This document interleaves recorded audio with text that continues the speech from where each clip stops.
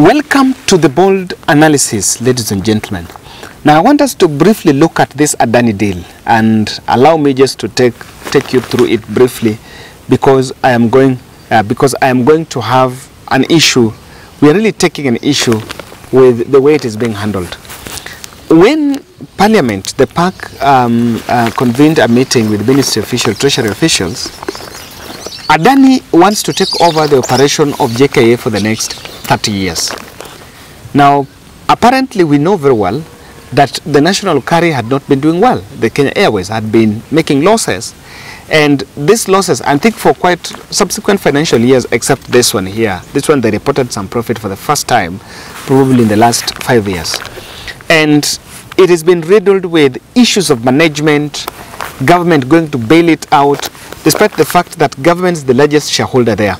Now, is one of the shareholders there. So, for me, I'm so skeptical with something that government is involved in.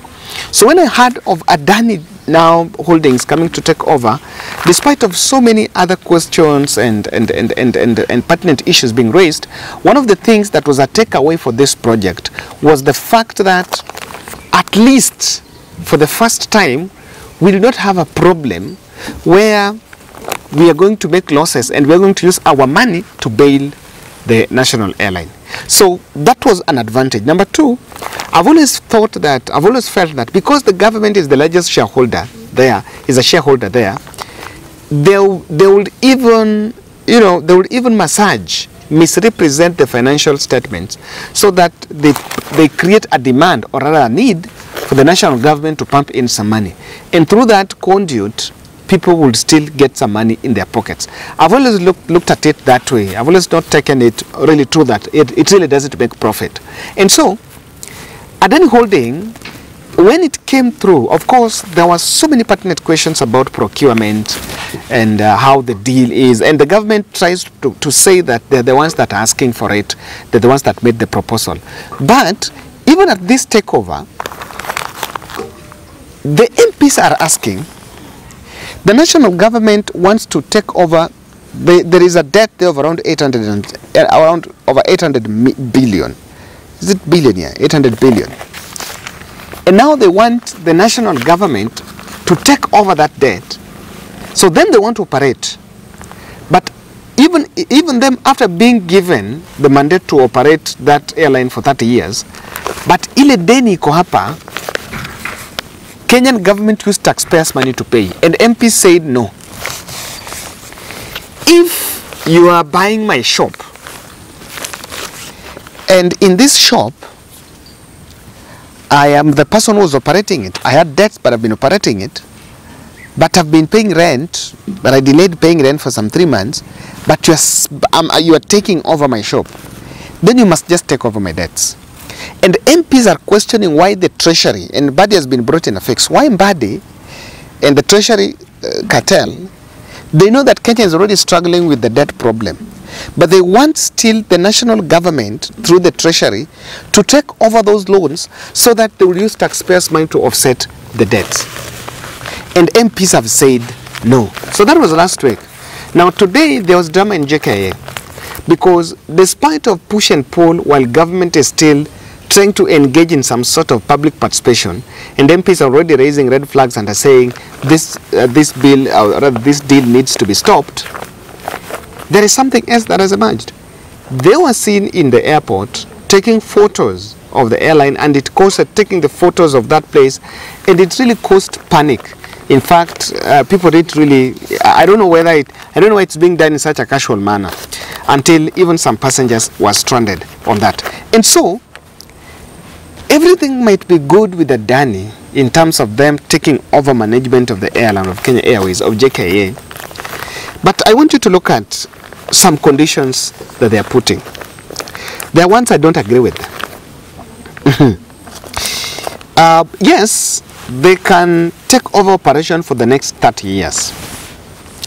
Within this next 30 years, number one, no other airport would be upgraded in Kenya, so that only JKIA would have investment. In fact, government cannot get into a deal with another investor to make JKIA, to make the airport in Kisumu or the one in Mombasa. In fact, I was reading Standard, someone was saying that at some point they even demanded that between Mombasa and Nairobi, one of the airports be shut, so that JKIA becomes the busiest and the one that can only be used, and probably they want to generate traffic.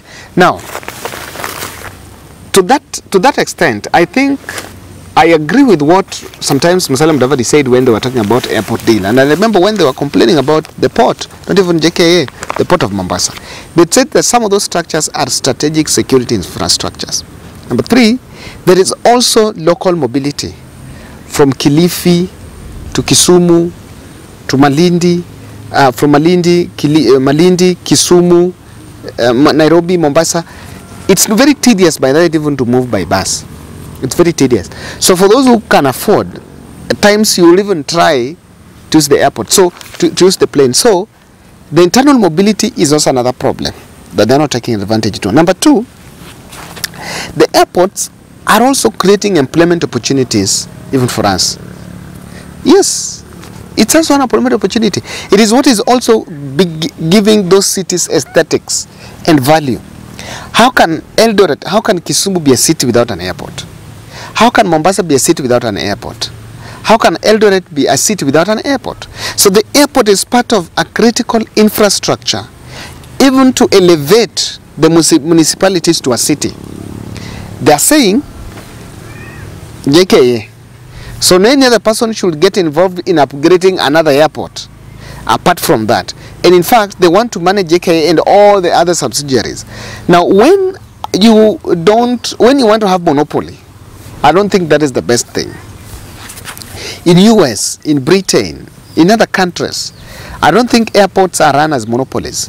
It is not going to be something that really people take. Number 2 is this issue of employing staff. They will have exclusive rights on who to be employed.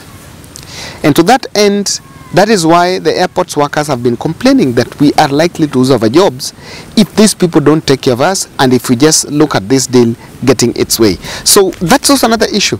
Why don't they want, where is their way? Of course, when they take it over, it goes without say, malumeka pesa yako ndio utaweka mtu utafanya kazi. To that end, Kenyans might really miss out, and that is how that takeover. Quite a number of Kenyans will lose their jobs. The profit, the takeover after 30 years is a bit too long, and there's so many other dynamics. In fact, some economist was saying, what is 30 years? That airport, we're in 2024, and the last time it was refurbished was 30 years ago.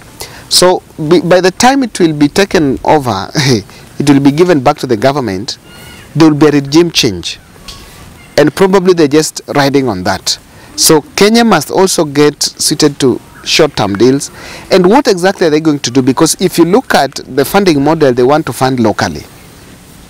So people asking, if they want to fund from local banks here, then why are we giving them? Why don't we just use the same money, get a modality, a model of these financial institutions then locally supporting, and the capacity building that is supposed to be done, or even the expansion that is supposed to be done, is done by the government. Why would you give someone to come and make profit while we are making all the money but stealing all that? So ladies and gentlemen, that is my take. Thank you. Let's meet in the next, and I want to leave you with the report about Kilifi Mission. Asanteni. American scholar Martin Luther King Jr. said, "This country will not be a good place for any of us to live in unless we make it a good place for all of us to live in." Between 24th and 30th August, Bold Charity Network pitched tent in Magarini constituency, Gongoni, a semi-arid village in north of Kilifi. This is the north part of the coast. Combing through the villages coordinated by the village coordinators, we were able to pick 15 elderly men and women beyond 80 years living in deplorable conditions. Our intervention, after assessing the need, was based on reconstructing their makeshift shelters, issuing mattresses and food donations. Here, I met a 75-year-old Changawa Mwembego, a widowed granny, and she paints out a picture of the house. Ukiangalia pale juu, unaweza ona ni kama, unaweza dhani ni kama mtu haishi. So this is how it looks like. Number one, this one doesn't even have the door. This is my entrance. Hii ni vile unaingia. When you get, this is the space you get into. Then this is where she is. Now this is inside. Ndio huyu ako hapa, and she'll be telling you now. This one is very, very challenging. Look at the roof. So ukiwa ndani, what I was showing from outside, this is it. Benson, hebu kuja. Mama ulisema unalala wapi? Nalala hapa chini. Sasa hii mabati iliwekwa kwa sababu kama kuna nyesha wasinyeshewe. Hii mabati iliwekwa. Hii mabati iliwekwa kama amelala hapa chini, mvua inanyesha asinyeshewe. Na sasa kupika na pika hapa. Mama hapa chini hapa. Unalala hapa?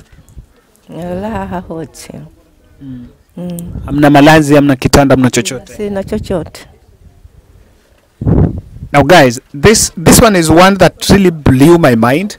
This is one of the 4 houses we are going to build. So this will have to bring down and put up a new, brand new structure. Mwambegu's house is amongst the 4 new houses we are building afresh in Kilifi. After assessing this region, we realized that one of the need that the elderly, or rather the grannies, need in this space is a decent house. Mzee Kavumbi Luganje is patiently waiting for us on the door. Seated next to him is the wife, and the grandchildren are all milling around him. The 91-year-old Kavumbi, we are told, lost his sight after a short illness in 2023, something that changed his life completely. Even though he cannot recognize the visitors in the compound, but he can listen and hear what we are saying. Here, we get to understand the real situation as we try to unravel the demand and the need. Unaweza yote. Naomba babu uzidishie kutuletea baraka kama hizi. Naomba na kuamini. Amen. Mzee, sasa sisi tunasema asante sana kwa kutukaribisha. Na wewe sasa pia upate kula na pia uweze kulala. Unipatia godoro. Ewe Mulungu wangu, nakuvoya maisha yangu yako. Na sina na tabu mimi na napata asaidizi na mananisaidia na nashukuru na mimi naombea na uzima. Mimi ni mtu nijeni wa Mulungu. Kwa vile chenye vivi dereva godoro na chakula. Amen. In Kavumbi's need, we were able to erect the door, put the door in the house, repaired the broken walls, and through your support, we purchased him godoro, that is a Swahili word for mattress, foodstuff for the household, and he is amongst the 15 grannies, the elderly members of this community that benefited from this program. Disanga Marombe is lonely home. The sickling wife had been taken to Malindi District Hospital previous day, the day before we had visited. However, we understand that treatment was snailing because of finances. And even though we've come through to help build the house, buy him the mattress, and be able to give him foodstuff, there is more pressing issue. The wife is still in the hospital. There is no clear idea on how she's going to be bailed out because of the ballooning cost of that treatment. Sasa mimi na shukrani. Kwa hivi ninashukuru. Mungu ambariki nipe mkuja hapa wageni wangu. Tujaliwe kwa usalama. Asante sana. Pia huko mabasi. Hao na wabarikiwe. Na huko nibarikiwe. Asante sana. Mama bado yuko vipi? Yuko huko. Mambo siku kidogo tu alisema daktari watarudi. Watarudi nyumbani. Huwa ndo hospitali ama ndo mara ya kwanza amepelekwa? Mara ya kwanza. Mara ya kwanza. But apart from that, this village is not connected to the Kenya power grid, and so they depend on such traditional means of lighting the house. And here, this anga seem to have a demand. Hapa ona fanya hivyo utaona tupata mwangaza kidogo. Nikisha nina mwangaza sana. Sasa hata hii ukiweka mwangaza mzee wangu, hii mwangaza no. Hii Sasa hiyo ndio unaona nayo usiku. Hii ndio usiku hii sasa. Lakini imekwisha haina moto sana. Nataka mawe. Mawe mawili kwa 40. So guys, what Mzee is saying, whatever Mzee is holding here, I know most of you have know this. So these are batteries. So he's connecting with this small bulb here. So he's saying this is what he uses at night, just to illuminate the house. And now in this place hakuna stima. Now what is available here is solar power. And I've asked around solar here. There is one that is paid 1,000, then you pay 30 shillings per day. Now me 1,400, then you pay 30 shillings per day. That Mzee, I know, cannot afford that 30 shillings per day. So, but if we pay 17,500, Mzee will get a solar that will use throughout without paying daily stipend. So, of all the houses we visited, he pointed this to me. He came out with this and was saying we can do something. So I think Mwenda Zagon. She looks very old, but delighted of what we had done. Her house is amongst the 4 new houses we are building afresh. And on Sideka Karisa Kulo, looking very old, but there is something interesting, or rather not interesting but shocking about the condition of the house. Tunakaa tukinyumbani huku. Hatuna mlango mzee. Si kwamba tuwakataa mlango, hakuna.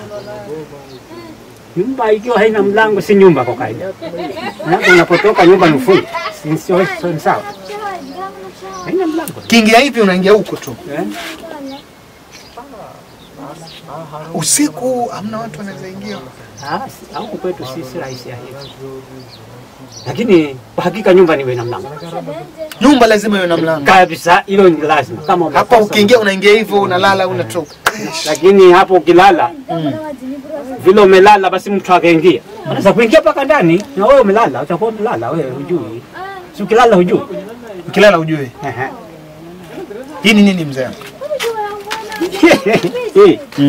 Kitu kingine cha kushika panya. Cha kushika panya. Na hii ukishika panya unapeleka wapi? Panya tunaua, tunatupa kwa sababu anaharibu mahindi. Sasa inashika panya wapi? Karisa was blessed with 5 sons. All of them are married, but very jobless, also living in this condition. In fact, he says some are even more worse. Now, he says he cannot blame the sons for neglecting him because even the children did not go past secondary school because of lack of school fees, and so they cannot secure well-paying jobs in towns, but have to still depend on that subsistence agriculture in the small piece of land that was also being shared by the 5 children belonging to him. I call her the gold of the mission, Kadzo Masha Magota. Kadzo will ask for her ID, and we've realized she was born in 1931. So if you make your calculation, Kadzo in 1932 and so if you make your calculation, you'll understand that Kadzo is in her 92, even though they say they're not so sure about the age. Something interesting. Despite of the challenge, she looks weak but not sick. She's very clean, with very clear memory, and still very good speech. I want us to listen to Kadzo. Shukuru sana moja kachele kunena, nashukuru kwa kuniletea chakula. Nina shukurani na nyinyi mpate baraka ya mkipata huko tena usema nenda kumwangalia nyanya yenu ni mimi.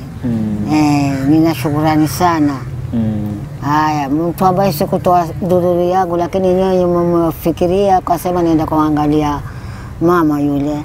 Ninashukuru. Mulungu wewe mubariki nyinyi na mimi nibariki. Namvaza pa chakuria ni ahoho. Tawala simakanda pata chakura hadi ndapata nyumba. Wale simanya. Ndio pa chakura na kishukuru sana na nyumba yangu na ikase kuendelea tengezwe. Nyumba yangu nipata hata kulala, basi na hata kulala. Kitanda chenye sina. Nyumbani godoro sina. Nyumbani. Bavisho amendera na kasi yao makasa kuntengezera kasi yangu nipate chakula nilie patatu kulala nlale na mvera sana shukuru. As we leave Kilifi mission, we had achieved 4 houses are being built, now construction starting afresh.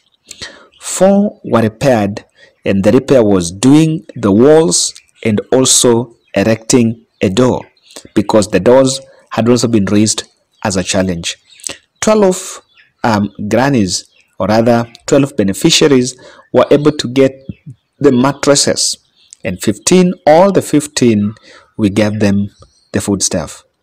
Now, having looked at the situation in Kilifi, the elderly mission, the granny care program that is targeting the elderly beyond 85 years, comes at a good intervention to help them at least get a living. As we leave Kilifi, we say, even if you cannot help all, but you can change one life at a time. Thank you.